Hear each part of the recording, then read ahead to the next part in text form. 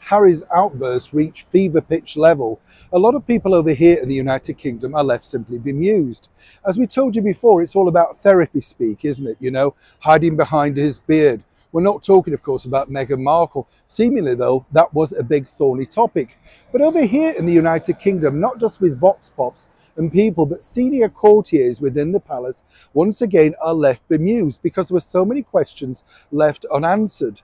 But the biggest real sort of story that came out of that was exactly how many years apart now from his once loving family has seen Prince Harry, well, courted by this particular person. And as one insider pointed out to me, it looks like someone, Meghan Markle, has been dripping poison into his ear ever since they met. As ever, let me explain. Good morning, Neil Sean here in the very heart of London, and as ever, nice to have your company. Now, here's some other shocking news that you may not know about, because way back in the late 70s, you may have been one of these. Oh, yes. Yeah, you look like you were. I can see that, yes. A punk rocker, no less. Do you remember all of that look? Oh, wow. And of course, the biggest band of that period was none other than the Sex Pistols, fronted by Johnny Rotten. Yes, John Lydon or Lydon, whichever you want to call him. Funny guy, actually, very sweet in real life, and a very, very warm character, you know, obviously just playing a huge part. One of their biggest hits was God Save the Queen and Anarchy in the UK. Guess what, though? In 2023, he's now back with his other band, PIL, Public Image Limited, and they're going to be representing, how soft does this make him, going to be representing Ireland at this year's Eurovision Song Contest. Good for him. Just proves, you see, that time calms everybody down. Seemingly, though, not Prince Harry. At nearing 40 years old, it's laughable that the mainstream media refer to him or them as a young couple. They've hit 40. They're middle-aged. Grow up. But of course, that's their narrative, isn't it? It's fascinating in itself. Also, what's fascinating is this particular story, because obviously, you know, as you can understand, the royal family are left perplexed by this new radicalized, and there's no other word to use really, Prince Harry. Seemingly, he had a very happy family. He had friends. He had a lot of friends that he went out and about with, and he seemed very happy. But as one person pointed out to me, who was very close to Harry for many years growing up, it all changed when he did meet the cable TV actress Meghan Markle. And seemingly she's impacted, and as ever we have to say allegedly, her lifestyle onto his.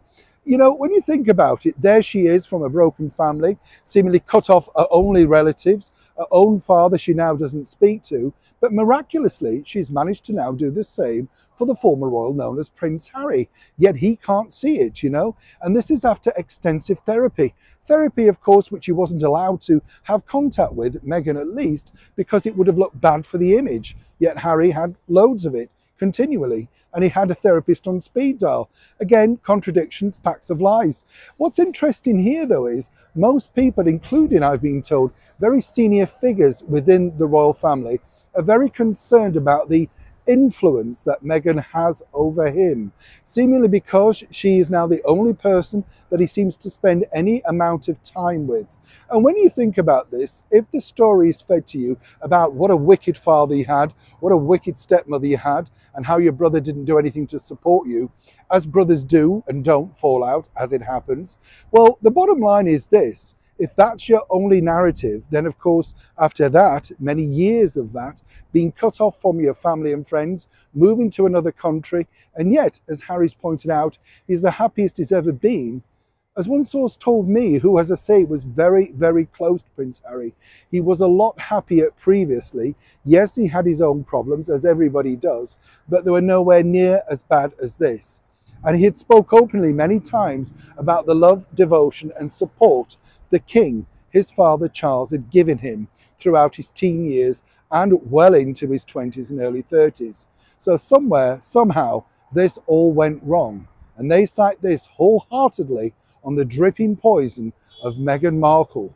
Now, if anybody wants to contradict this, you only have to look back and see exactly the different style of picture, the happiness in Harry's face, the carefree look, but more importantly now, in this brand new repackaged Harry, everybody's against him, not just the British press, former friends, family, and of course dedicated followers.